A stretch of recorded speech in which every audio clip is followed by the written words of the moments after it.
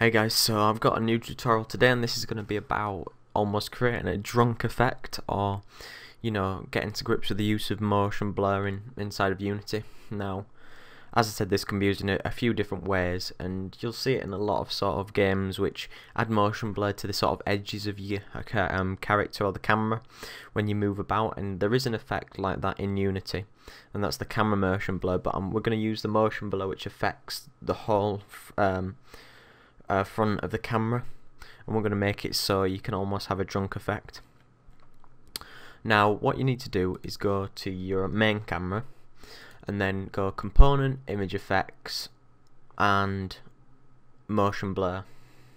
Now it might be slightly different in yours, but this is a Unity Pro asset, so it'll only work in sort of that area. So if I play the game now with that motion blur on, you'll notice there's a motion blur all around and it looks sort of a drunk or sort of been taking drugs style effect. Now we're going to do it in a couple of different ways to make this actually work. Now first way is going to be a collider. Maybe you go through some smoke or some particles and it might make your vision blurred, or I'm going to show you another way where you press a button and it's there for a period of time. It could be when you've taken some pills or a drink or something like that. But first of all, we'll do the collider. Create a new JavaScript and call this motion blur trigger. Open that up in Develop.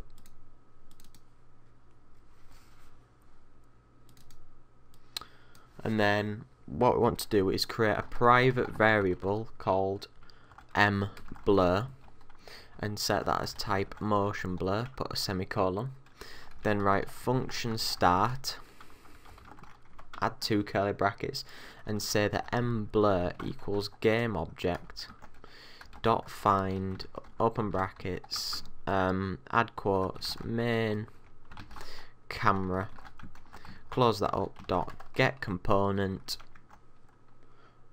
open brackets, motion blur, close that up, put a semicolon, then we'll say mblur dot enabled equals false. That just means when the script starts, motion blur will be equal to false and we can't see it.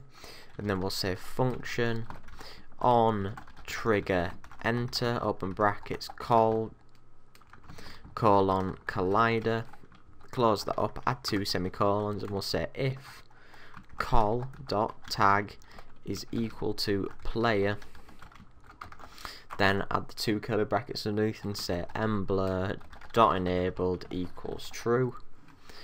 We'll copy this exact same function, paste it in, and instead of on trigger enter we'll change it to on trigger exit, and then we'll say that mblur dot enabled equals false.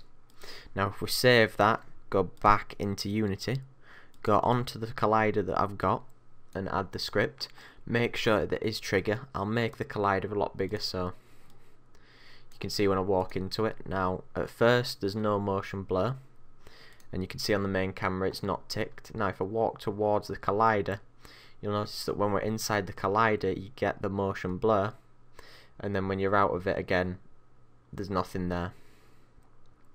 So only when you're inside do you actually see it. Now that's that for that example. I'll just get rid of that trigger for now. Then what we're going to do is create another script, and this is going to be controlling it on a button press. Now it's going to be very, very similar to the other one, but we'll call this, I don't know, drunk. Open this up in Develop again, and then what we'll actually do is copy this entire first part, because we're going to keep this the same, we're going to use this to reference what we're doing, and then under here we'll say function update, then add 2 curly brackets and say that if input dot get key down open brackets whatever button you want, so I'll add T, add 2 closing brackets, then add 2 curly brackets and say mblur dot enabled equals true. And then we might actually want to have a timer, so we don't want it to last forever, so we'll say if mblur dot enabled is equal to true, then what we'll do is we'll say that we'll create a new variable called timer drunk and say minus equals time dot delta time, and then up here what we can do is say variable timer drunk as type float, and what we'll do actually is set this to like about 5 seconds, maybe 3 seconds for the sake of the demo. 3 seconds. This, if a motion blur is equal to true when we press T, then it'll start counting down. Then we'll say that if timer drunk is less than or equal to 0, so that's when the timer's reached 0, we'll add 2 curly brackets and say timer drunk then equals 0, so it sets it back to its own amount, and then motion blur mblur dot enabled equals false. So now if we go into Unity and go to the main camera, the drunk script, then now we press play, you'll see that nothing will have happened. If we press T, the motion blur comes on and you can see it counting down at that side, and it gets set to normal. One thing I forgot to do is instead of making that timer drunk equal to 0, set that to 5 again. Well, actually set that to 3, set it to the same value as your timer drunk. So we'll press T, you know, it counts down, wait again, press T again, and it counts down for the period of seconds that you want.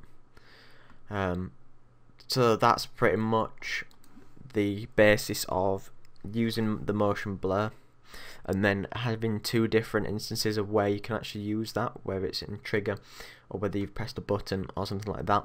But that just shows you the basics of an effect that you can use to create something, you know, a bit more interesting.